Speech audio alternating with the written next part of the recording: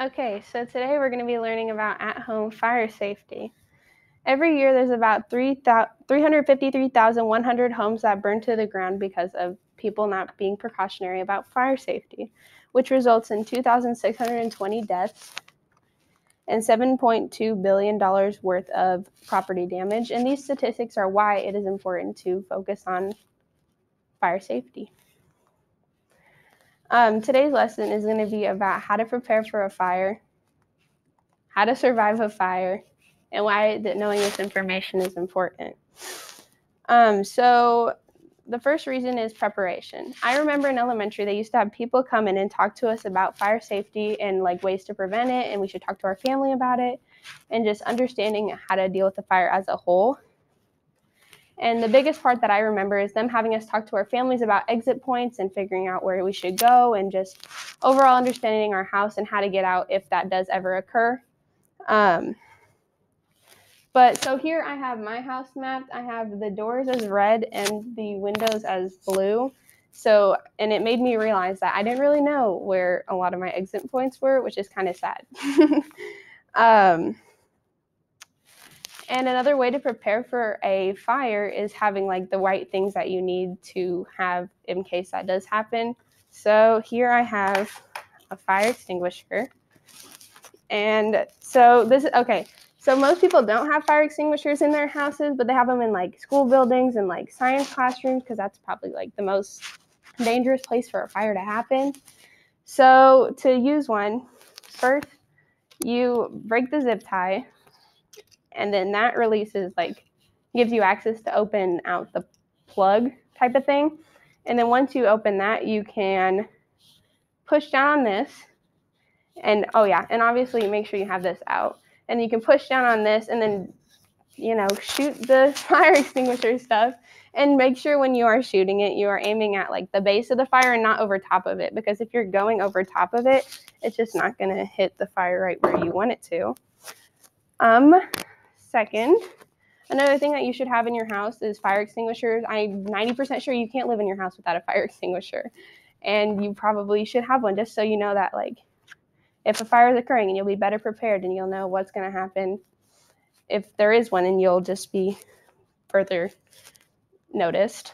And then also you need to figure out about the certain things that can cause a fire, and like think about things that you're doing while they're happening, being like, oh, if I leave my straightener on, it won't cause a fire. Yes, it will cause a fire.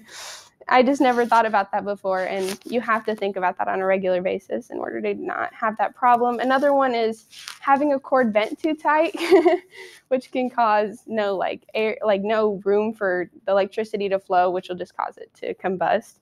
And just thinking ahead is going to make it much easier to prepare for a fire. The next topic is going to be surviving a fire. So this is another thing they kind of taught us about. It was just the main thing that I remember them saying was stop, dropping, and rolling. And I have a video of Travis, and Travis is going to show you how to stop, drop, and roll.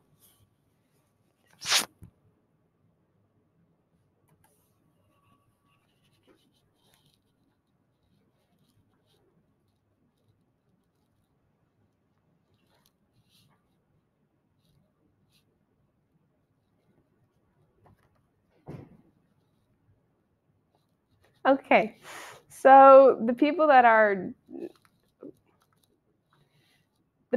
dealing with these fires don't understand the actual support of it. It's mostly stop, dropping, and rolling is because if you are on fire, but if you think about it, stopping is going to like cause less air to go through the fire, which causes the fire to actually like be broader and wider and more crazy. And being on the ground is going to keep the smoke out of your face because the smoke's going to rise and you're not going to want to be, breathing that in because you won't be able to see. And rolling is like getting to your exit point, getting out as soon as you can.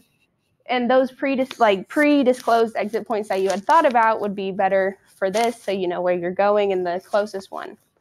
And as soon as you are outside, make sure you do call the fire department as soon as possible, because in case there are like any animals or other people left inside, that you just wouldn't be the one to put yourself in that foot and rather have professionals do it, so it's better. It's done better.